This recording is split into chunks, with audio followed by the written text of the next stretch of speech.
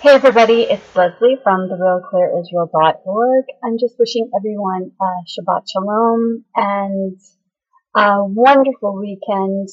We've got beautiful weather here in Vancouver. We're gearing up for our next battle in our rally, which will be the Al Quds Day downtown here in Vancouver as we battle anti-Semitism here in Vancouver and around the world on social media. Things are getting quite ugly out there, but we'll keep hoping for the best. We'll keep fighting the good fight.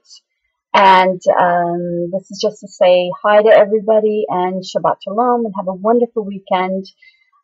They're still negotiating with Iran, even though Iran is calling for the death of Israel and the U.S. But anyhow, what can we say? We will hope that Congress puts a stop to this. But anyway, thanks everybody and Shabbat Shalom.